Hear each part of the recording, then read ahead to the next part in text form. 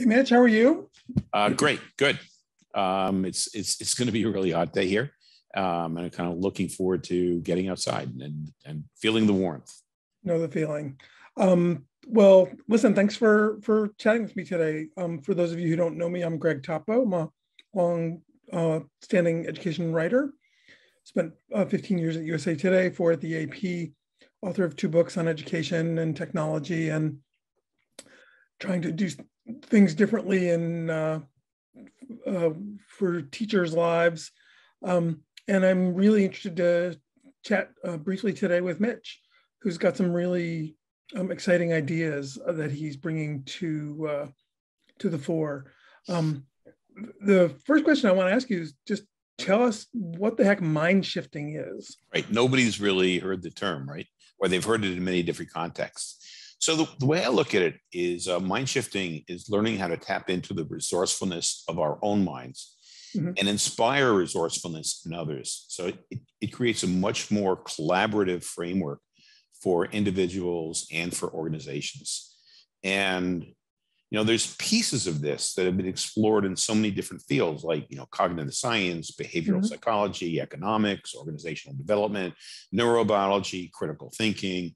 They each have a slice about what makes us resourceful, how we can learn to be creative, how do our own minds get in our way, but nobody has put them all together. And so what I've done in the last 5 years is learn what works best from each of those different fields and put them together in a practical framework. So kind of an example, I think we've all interacted with somebody with whom we've had a strong disagreement over probably something important, such as climate change or gun control or abortion or inflation or the pandemic, and when we're doing that, we're thinking to ourselves, what could be going on in their mind that has them believe in something that's so obviously wrong?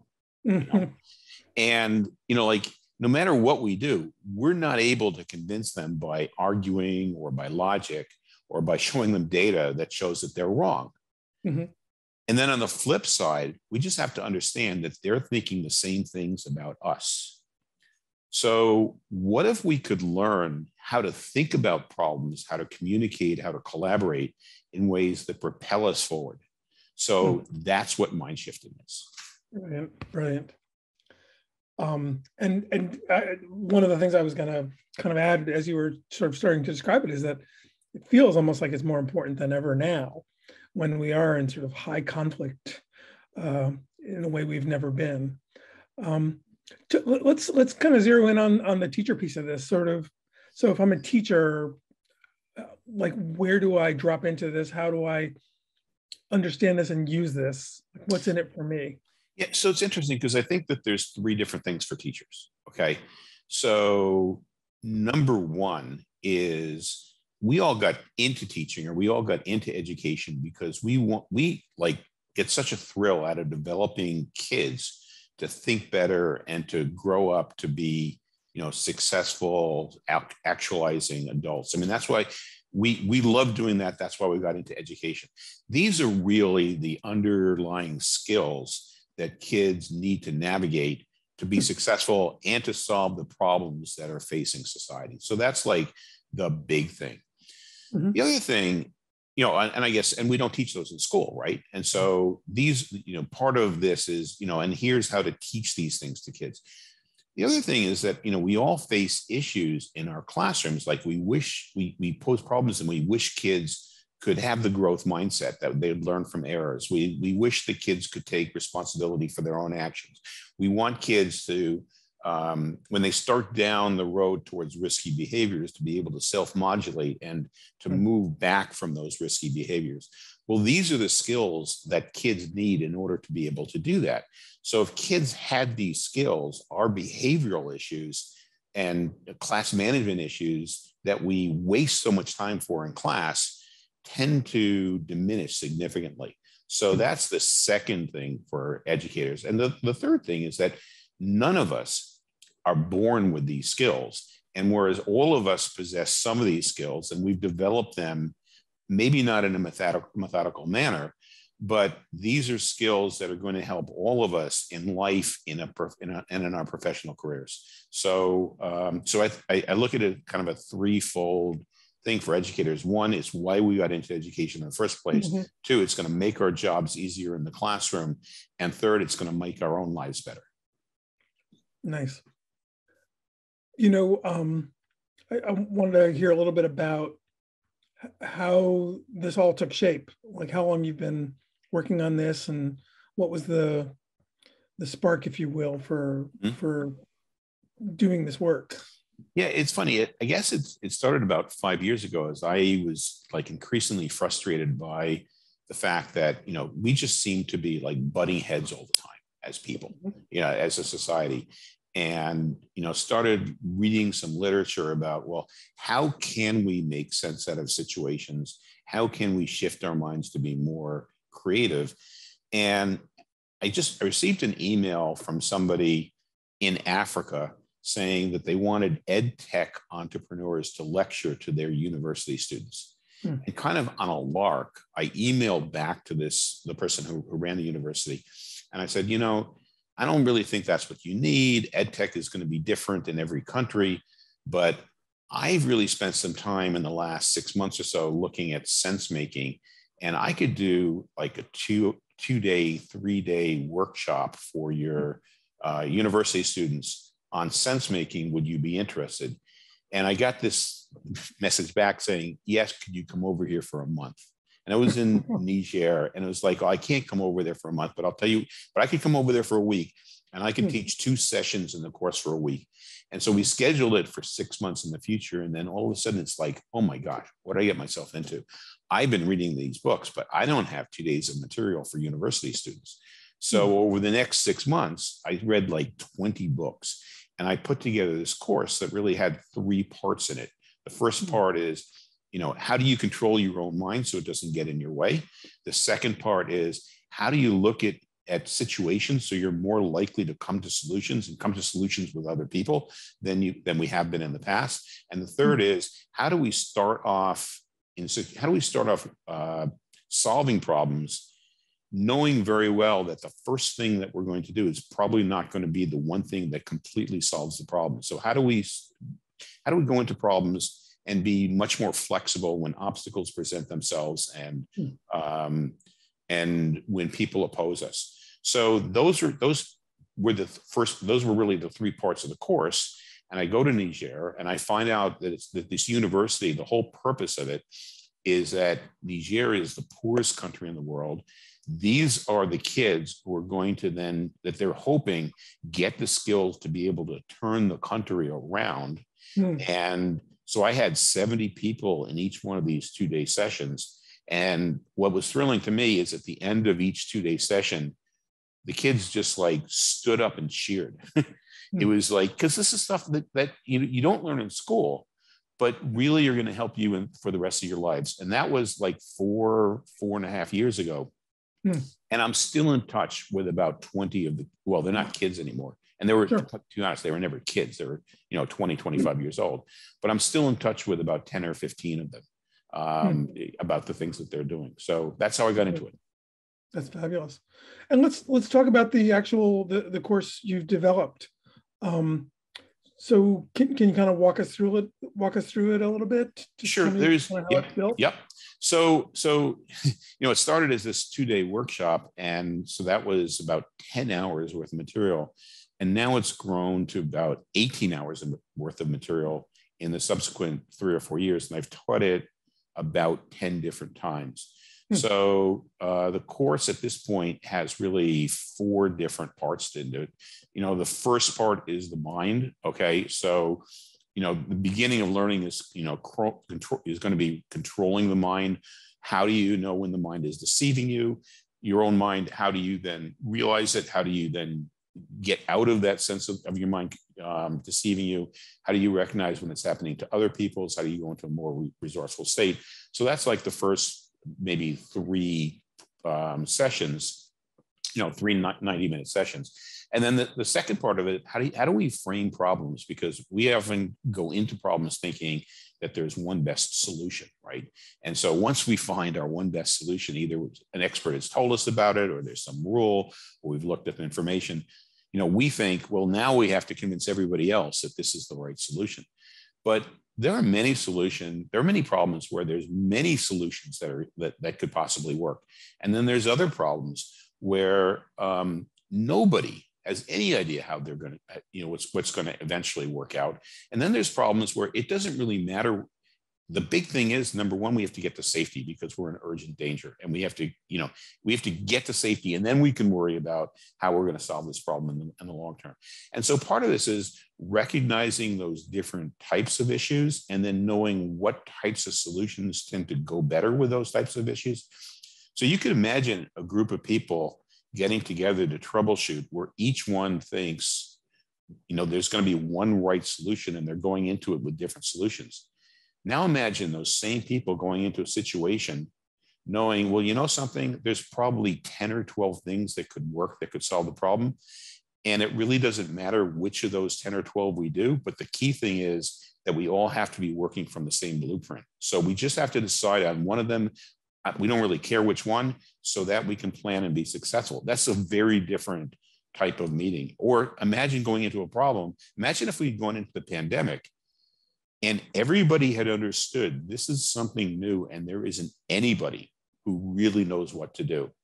And when nobody really knows what to do, the key thing is we've got to be trying things, obviously trying things that aren't going to kill us.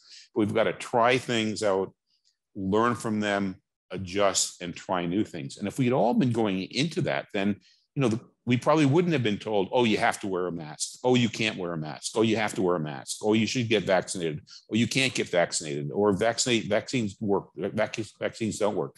It would have been much more accepting of the fact that, hey, something, we're going to be trying these different things. I'm going to try the things that the authorities recommend.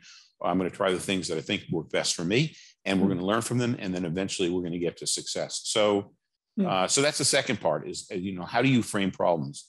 And then the third part is how do you prepare to iterate? Because no matter what you do, well, first of all, if it's a big problem, the first thing you try isn't going to succeed.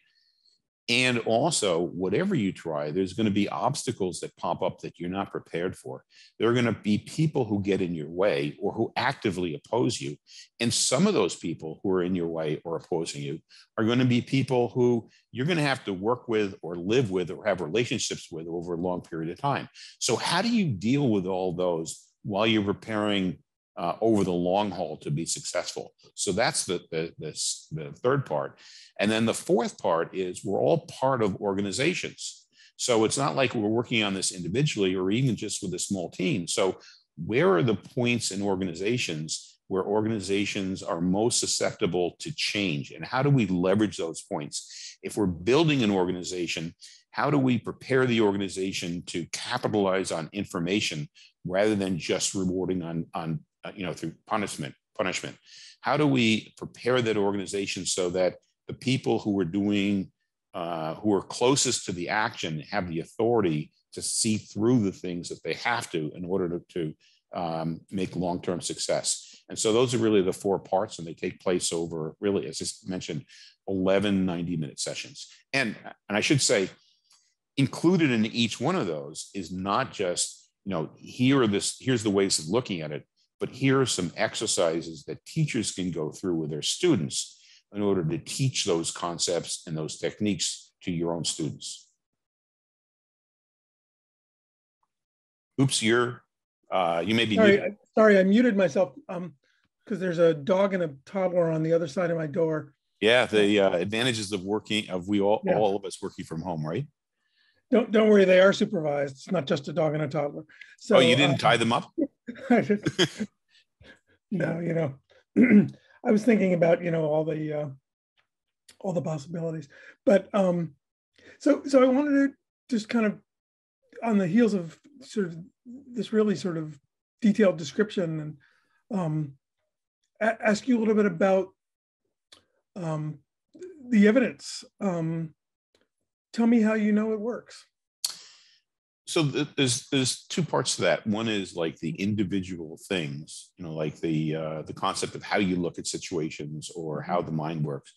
All of this information, none of it is mine, or very, very little of it is mine. Sure. So my job has been to pull together things that have been researched, that are have been put together by people who are experts in their fields. So the individual things that, I've only pulled things that have worked, but then, how do you know the framework has worked? And just in teaching this 10 times to probably, 80, 100 different people, the feedback I get is, from teachers, for example, is like, I took this class so that I could give my kids, get some tips for my kids to get them into the growth mindset. Or I didn't think that they were really thinking critically, and I wanted some critical thinking skills lessons to teach them. But what I found was that I wasn't living in the growth mindset. And this taught me to live in the growth mindset. I've already used this in my own personal life. I have now materials to use in the classroom. So I think that, so the feedback I'm getting is that it really is making a difference in people's lives. And these are people who I've taught over like 4 or 5 years. So I'm still hearing from the kids I taught 4 years ago. I'm still hearing from people that I taught in the US, say 2.5, 3 years ago, like, Mitch, you won't believe this happened, but this was exactly from the course, and I did this, and look what happened. So it's anecdotal. I don't think I'll ever do this, $100,000 long-term blind study, but I feel that these are the things that pulled together really make a difference in people's lives. Do it enough times, maybe the NSF will get interested in wanting right. evaluation. Yep, and they may be listening right now. Who knows, right? Exactly. So this is really interesting, and I want to make this as kind of economical as I can. So I guess I'll just ask one more question. If people are interested, how do they get connected to this? So let me just share a screen that people can see that gives them the information. So here is a QR code, and you see the URL on the screen. The next class that I'm giving is starting, July 12th, 7 o'clock Eastern time, 6 o'clock p.m. Central time. And so there's a registration URL and QR code here. And then, if you have a larger group, or if you're just interested in talking to me, Weisburgh M on Twitter. I'm on, Mitch Weisburgh. I'm on LinkedIn. I'm on Facebook. I'm on email, and so people can find me very easily on the net and just ask me questions. And I'm more than happy to talk. Not hard to find. I'm not hard to find. And so, except if somebody wants me to take out the garbage, I can be very hard to find. I can't fault you for that. So it starts on the 12th. What can people expect in terms of just time commitment? So it's 11 sessions, 90 minutes a session, same time, about twice a week. And every session is going to be recorded. So if you do happen to miss a session, you'll have the archives. The only issue with missing a session is, of the 90 minutes, probably only 30, 40 minutes is me talking. Okay. And then people are going to be breaking into small groups and actually using the techniques to solve problems, and then coming back and sharing and giving feedback to each other. So if you look at the recording, you'll get me and you'll get the people after they've come back, but you'll just miss the chance of interacting. But we are going to be building a community of the people who are taking the course. So you'll be able to ask questions in the community website. Excellent. Maybe if you put that QR code up again so people can take a screenshot of it. Sure.